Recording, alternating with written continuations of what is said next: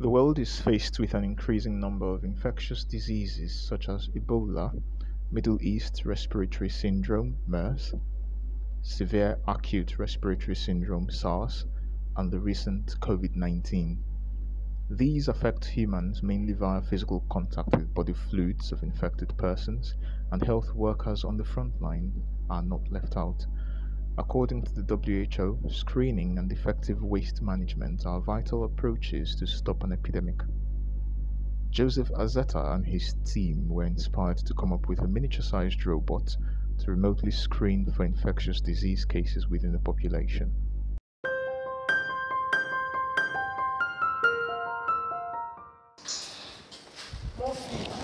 The mosque. Omo, this corona don't spoil everything. No. Omo, how you doing now? Long time now. How is everything? I'm not happy. Omo, that's why you can't have the long face. I'm not happy because you die. Hey, Omo, you don't tire me too safe for this country. I hear say they don't die finish for that north. Say they don't die for east, they don't die for west. Omo, it don't tire me. Even south safe. But the thing we call the tire me for all these things, you see, people are doing stuff. What are we doing in this country? Omo, no. We are doing some things here in this country. They do stuff here too. There is this guy called Azeta now.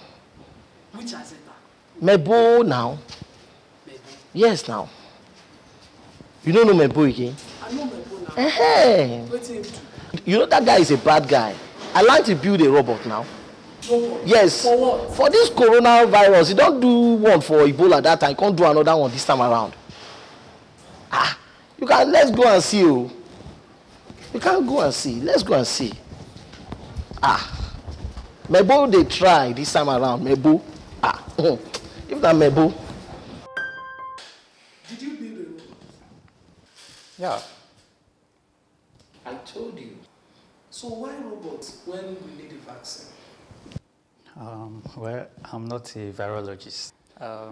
But you know, vaccine takes time and they undergo clinical trials before they are approved for treatment.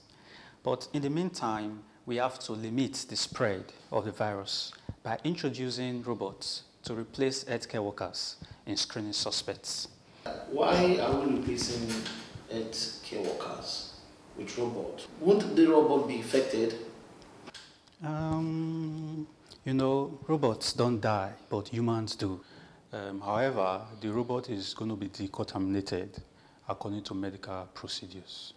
You talked about screening suspects. Yeah. What type of screening are we looking at? Temperature evaluation. The robot asks about recent travel history, contact with infected persons, and likely symptoms. So what's the communication mode with the robot like? Well, it's a speech-to-text communication. What this means is that the user has an Android phone, which the application is installed in. So it uses this to communicate with the robot, and the robot displays text in response. The communication can be done in 5 different languages. We have French, Igbo, Hausa, Yoruba, and English. So the user can choose his preferred language for communication. You mean your robot speak Yoruba, but you don't speak Yoruba? I can speak a little. Like what? Ekaro bubuleo, ekale bubuleo. You must be a genius. That's awesome. Is that all your robot can do? Actually, no. The robot can do other stuff. As you can see, it's a semi-humanoid robot with arms and end effector, which it uses to hold and drop objects. Also, it has a mobile platform which provides support for the upper parts of the robot, which is also a means of navigation. And it is equipped with obstacle detection capability for collision-free movement. That's awesome. So how long have you been working on this project? About 2 to 3 years now. 2 to 3 years? You've been working in the laboratory on this robot? Yeah. That means you must be a laboratory rat.